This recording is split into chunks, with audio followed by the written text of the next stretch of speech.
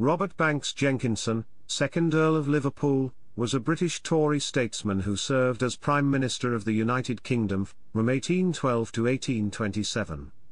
As Prime Minister, Liverpool called for repressive measures at domestic level to maintain order after the Peterloo Massacre of 1819. He dealt smoothly with the Prince Regent when King George III was incapacitated. He also steered the country through the period of radicalism and unrest that followed the Napoleonic Wars. He favoured commercial and manufacturing interests as well as the landed interest. He sought a compromise of the heated issue of Catholic emancipation. The revival of the economy strengthened his political position.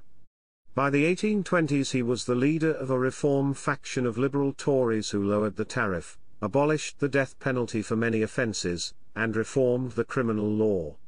By the time of his death, however, the Tory party, which had dominated the House of Commons for over 40 years, was ripping itself apart.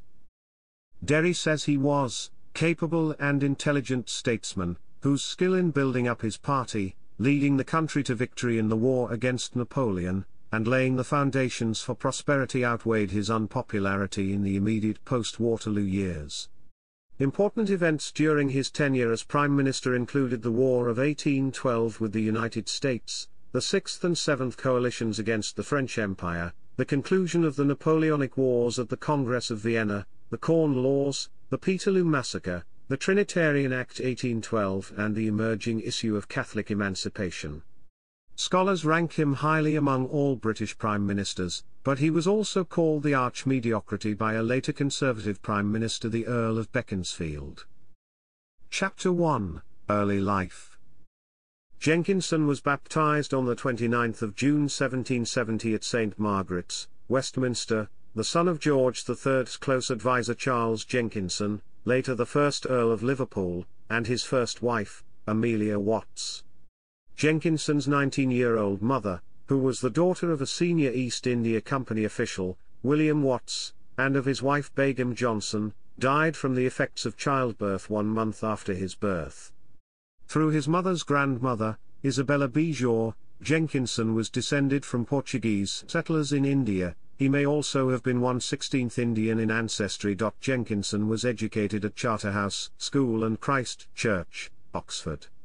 In the summer of 1789, Jenkinson spent 4 months in Paris to perfect his French and enlarge his social experience. He returned to Oxford for 3 months to complete his terms of residence, and in May 1790 was created Master of Arts. He won election to the House of Commons in 1790 for Rye, a seat he would hold until 1803. At the time, however, he was below the age of ascent to Parliament, so he refrained from taking his seat and spent the following winter and early spring in an extended tour of the continent. This tour took in the Netherlands and Italy. At its conclusion he was old enough to take his seat in Parliament. It is not clear exactly when he entered the Commons, but as his 21st birthday was not reached until almost the end of the 1791 session, it is possible that he waited until the following year. With the help of his father's influence and his political talent, he rose relatively fast in the Tory government. In February 1792, he gave the reply to Samuel Whitbread's critical motion on the government's Russian policy. He delivered several other speeches during the session, including one against the abolition of the slave trade, which reflected his father's strong opposition to William Wilberforce's campaign. He served as a member of the Board of Control for India from 1793 to 1796. In the defence movement that followed the outbreak of hostilities with France, Jenkinson was one of the first of the ministers of the government to enlist in the militia. He became a colonel in the Cinque Ports Fencibles in 1794, and his military duties led to frequent absences from the Commons. His regiment was sent to Scotland in 1796, and he was quartered for a time in Dumfries. Chapter 2 Section 1, Massacre of Tranent, 1797. In 1797, the then Lord Hawkesbury was the cavalry commander of the Cinque Ports Light Dragoons who ran amok following a protest against the Militia Act at Tranent in East Lothian. 12 civilians were killed. Author James Miller wrote in 1844 that his lordship was blamed for remaining at Haddington, as his presence might have prevented the outrages of the soldiery. Jenkinson was appointed a colonel of militia in 1810. His parliamentary attendance also suffered from his reaction when his father angrily opposed his projected marriage with Lady Louisa Hervey, daughter of the Earl of Bristol. After Pitt and the King had intervened on his behalf, the wedding finally took place at Wimbledon on the 25th of March 1795. In May 1796, when his father was created Earl of Liverpool, he took the courtesy title of Lord Hawkesbury and remained in the Commons. He became Baron Hawkesbury in his own right, and was elevated to the House of Lords in November 1803, as recognition of his work as Foreign Secretary. He also served as Master of the Mint. Chapter 2, Cabinet. Chapter 3 Section 1, Secretary of State for Foreign Affairs and Home Secretary. In Henry Addington's government, he entered the cabinet in 1801 as Secretary of State for Foreign Affairs, in which capacity he negotiated the Treaty of Amiens with France. Most of his time as Foreign Secretary was spent dealing with the nations of France and the United States. He continued to serve in the cabinet as Home Secretary in Pitt the Younger's second government. While Pitt was seriously ill, Liverpool was in charge of the cabinet and drew up the King's speech for the official opening of Parliament. When William Pitt died in 1806, the King asked Liverpool to accept the post of Prime Minister, but he refused, as he believed he lacked a governing majority. He was then made leader of the opposition during Lord Grenville's ministry. In 1807, he resumed office as Home Secretary in the Duke of Portland's ministry. Chapter 3 Section 2, Secretary of State for War and the Colonies. Lord Liverpool accepted the position of Secretary of State for War and the Colonies in Spencer Perceval's government in 1809. Liverpool's first step on taking up his new post was to elicit from General Arthur Wellesley a strong enough statement of his ability to resist a French attack to persuade the cabinet to commit themselves to the maintenance of his small force in Portugal. Chapter 3, Prime Minister. When Perceval was assassinated in May 1812, George, the Prince Regent, successively tried to appoint 4 men to succeed him, but they were unable to form ministries. Liverpool, the Prince Regent's 5th choice for the post, reluctantly accepted office on the 8th of June 1812. The cabinet proposed Liverpool as his successor with Lord Castlereagh as leader in the Commons. But after an adverse vote in the lower house, they subsequently gave both their resignations. The Prince Regent, however, found it impossible to form a different coalition and confirmed Liverpool as Prime Minister on the 8th of June. Liverpool's government contained some of the future great leaders of Britain, such as Lord Castlereagh, George Canning, the Duke of Wellington, Robert Peel, and William Huskisson. Liverpool is considered a skilled politician, and held together the liberal and reactionary wings of the Tory party, which his successors, Canning, Goderich, and Wellington, had great difficulty with. Chapter 4 Section 1, Napoleonic Wars and the Congress of Vienna. Liverpool's ministry was a long and eventful one. The War of 1812 with the United States and the final campaigns of the Napoleonic Wars were fought during Liverpool's premiership. It was during his ministry that the Peninsular campaigns were fought by the Duke of Wellington. France was defeated in the Napoleonic Wars, and Liverpool was appointed to the Order of the Garter. At the peace negotiations that followed, Liverpool's main concern was to obtain a European settlement that would ensure the independence of the Netherlands, Spain, and Portugal, and confine France inside her pre-war frontiers without damaging her national integrity. To achieve this, he was ready to return all British colonial conquests. Within this broad framework, he gave Castlereagh discretion at the Congress of Vienna, the next most important event of his ministry. At the Congress, he gave prompt approval for Castlereagh's bold initiative in making the defensive alliance with Austria and France in January 1815. In the aftermath, many years of peace followed. Chapter 4 Section 2, The Corn Laws and Trouble at Home. Agriculture remained a problem because good harvests between 1819 and 1822 had brought down prices and evoked a cry for greater protection. When the powerful agricultural lobby in Parliament demanded protection in the aftermath, Liverpool gave in to political necessity. Under governmental supervision, the notorious Corn Laws of 1815 were passed prohibiting the import of foreign wheat until the domestic price reached a minimum accepted level. Liverpool, however, was in principle a free trader, but had to accept the bill as a temporary measure to ease the transition to peacetime conditions. His chief economic problem during his time as Prime Minister was that of the nation's finances.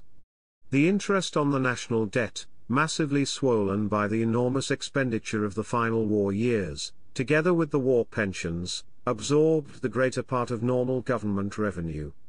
The refusal of the House of Commons in 1816 to continue the wartime income tax left ministers with no immediate alternative but to go on with the ruinous system of borrowing to meet necessary annual expenditure. Liverpool eventually facilitated a return to the gold standard in 1819. Inevitably, taxes rose to compensate for borrowing and to pay off the debt, which led to widespread disturbance between 1812 and 1822. Around this time, the group known as Luddites began industrial action, by smashing industrial machines developed for use in the textile industries of the West Riding of Yorkshire, Nottinghamshire, Leicestershire, and Derbyshire. Throughout the period 1811 to 1816, there were a series of incidents of machine breaking, and many of those convicted faced execution. The reports of the secret committees he obtained in 1817 pointed to the existence of an organized network of disaffected political societies, especially in the manufacturing areas. Liverpool told Peel that the disaffection in the country seemed even worse than in 1794. Because of a largely perceived threat to the government, temporary legislation was introduced. He suspended habeas corpus in both Great Britain and Ireland. Following the Peterloo massacre in 1819, his government imposed the repressive Six Acts legislation, which limited, among other things, free speech and the right to gather for peaceful demonstration. In 1820, as a result of these measures, Liverpool and other cabinet ministers were targeted for assassination. They escaped harm when the Cato Street conspiracy was foiled. Lord Liverpool argued for the abolition of the slave trade at the Congress of Vienna, and at home he supported the repeal of the combination laws banning workers from combining into trade unions in 1824. Chapter 4 Section 3, Catholic Emancipation.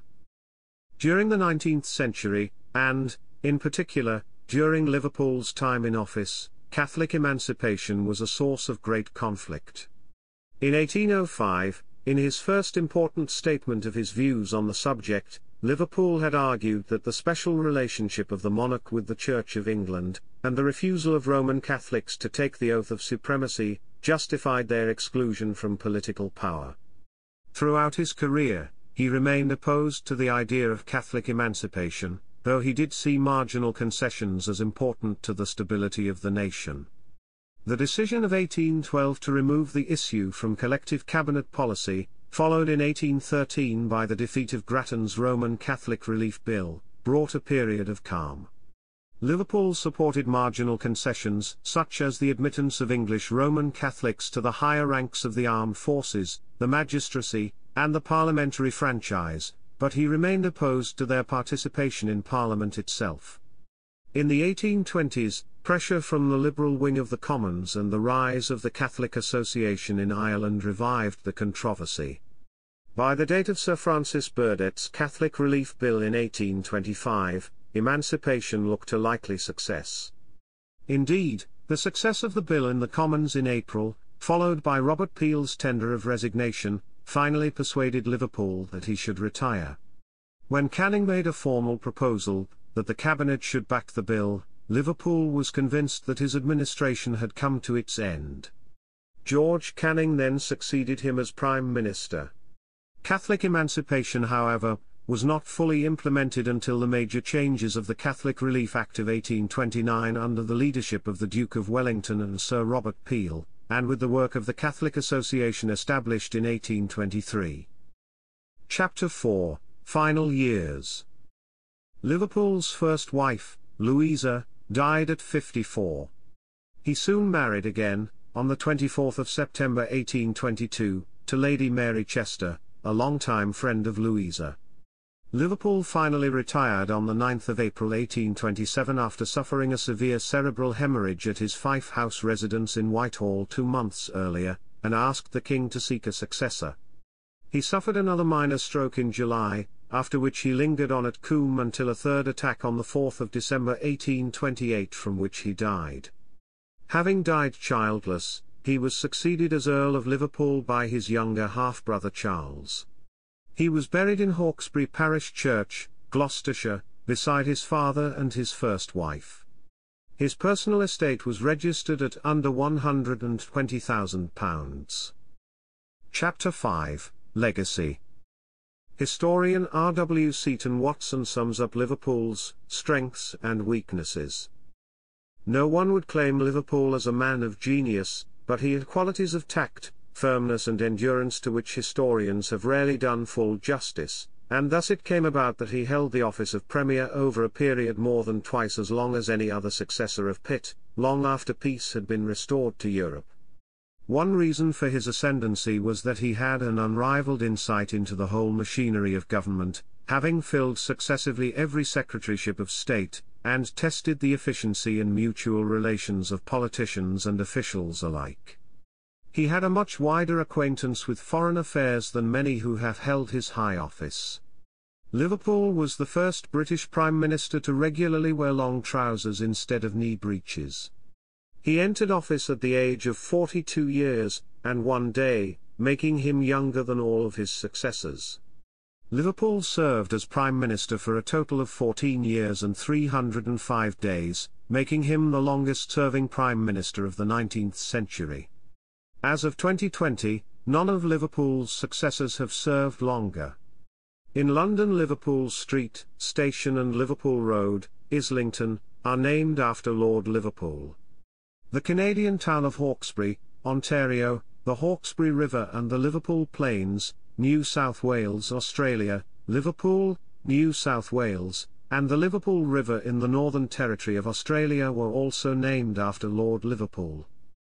Chapter 6, Lord Liverpool's Ministry. Lord Liverpool, First Lord of the Treasury and Leader of the House of Lords. Lord Eldon, Lord Chancellor.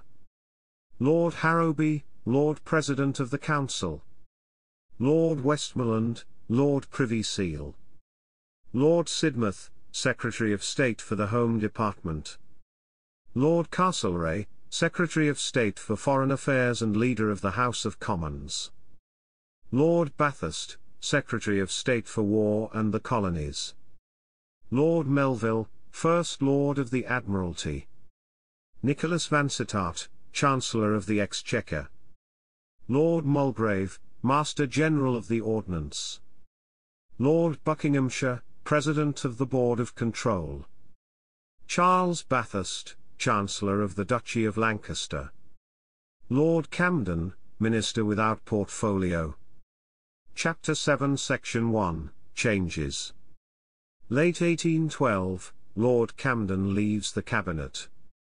September 1814, William Wellesley Pole, the Master of the Mint, enters the Cabinet. February 1816, George Canning succeeds Lord Buckinghamshire at the Board of Control. January 1818, F. J. Robinson, the President of the Board of Trade, enters the Cabinet. January 1819, the Duke of Wellington succeeds Lord Mulgrave as Master General of the Ordnance. Lord Mulgrave becomes Minister without portfolio. 1820, Lord Mulgrave leaves the Cabinet. January 1821, Charles Bathurst succeeds Canning as President of the Board of Control, remaining also at the Duchy of Lancaster. January 1822, Robert Peel succeeds Lord Sidmouth as Home Secretary. February 1822, Charles Williams Wynne succeeds Charles Bathurst at the Board of Control. Bathurst remains at the Duchy of Lancaster and in the Cabinet. September 1822, Following the suicide of Lord Londonderry, George Canning becomes Foreign Secretary and Leader of the House of Commons. January 1823, Vansittart, elevated to the peerage as Lord Bexley, succeeds Charles Bathurst as Chancellor of the Duchy of Lancaster.